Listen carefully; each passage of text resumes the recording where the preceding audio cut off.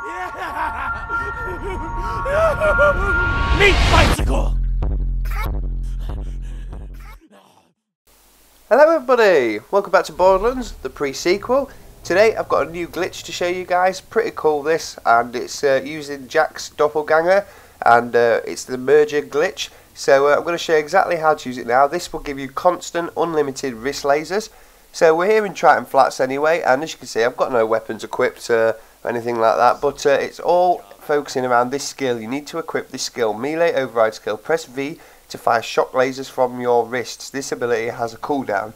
So what we're basically going to be doing is using that ability to shoot the wrist lasers while calling in our doppelgangers. Now it's quite hard to get this timed right, but play about with it, and I'll show you a few different speeds and everything of how I do it and exactly what. But as you can see, I tried it then, didn't get anything, so I have to wait for merger to cool down and I have to wait for my doppelgangers to come back. But this is how I actually got it.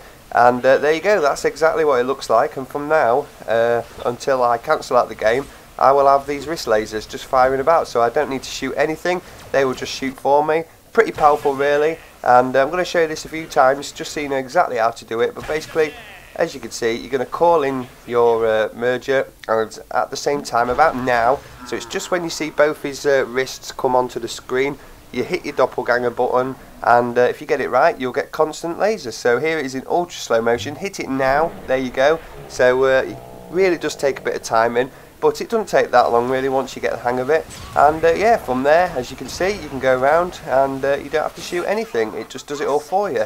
And these lasers are pretty powerful, and the good thing is they will survive while you go in your menu, they won't cancel, you can fast travel, you can die, all sorts of things like that. Basically, until you exit out the game, they will always be there. So there's me taking on a bit of crowd control there, and I thought I'd actually get a little bit of a bit of footage of a boss run. So we're going to go and take the bosun down with this as well. Now, as you can see, when you fast travel and things like that, they do look like they've disappeared, the lasers, but it's just the animation because it's a bit, you know, derpy. It's not supposed to happen, but it is still there. As you can see, the point of contact is still there, and it actually looks a lot better, I think, when you fast travel, because you haven't got constant lasers running around. It's just pretty simply the bit where it actually hits the contact. But yeah, there you can see, look, it's absolutely destroying the bosun's lasers, and we're going to go ahead and take the bosun on now. I believe it was Admiral Bahroo that found this while he was playing about, so big thanks to him. I would say go over and check out his channel out, but I'm pretty sure nearly every single person who's into Borderlands knows who Bahroo is. So yeah, he found this while playing about. But as you can see, bosun went down really quickly. Unfortunately, I went down pretty close afterwards, and there was no enemies to get out, get myself back up. But it's a perfect example of how dying will keep, you know, the lasers, the glitch retained. So you'll see now when I get back up again, it'll still be firing lasers out, which is pretty handy. There you go. It actually did it in a little bit, if you actually saw behind while he was respawning. But there you go, lasers still active, so we could just run around.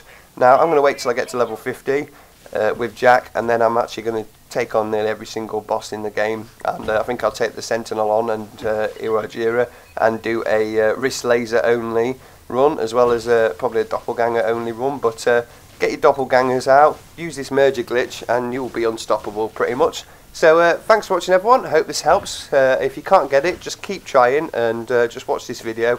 As you can see, when the wrists appear, that's when you hit the doppelgangers, that's where I find best place. But try it yourself, get your own little method, you'll soon work it out. And yeah, thanks for watching, I will see you in the next video.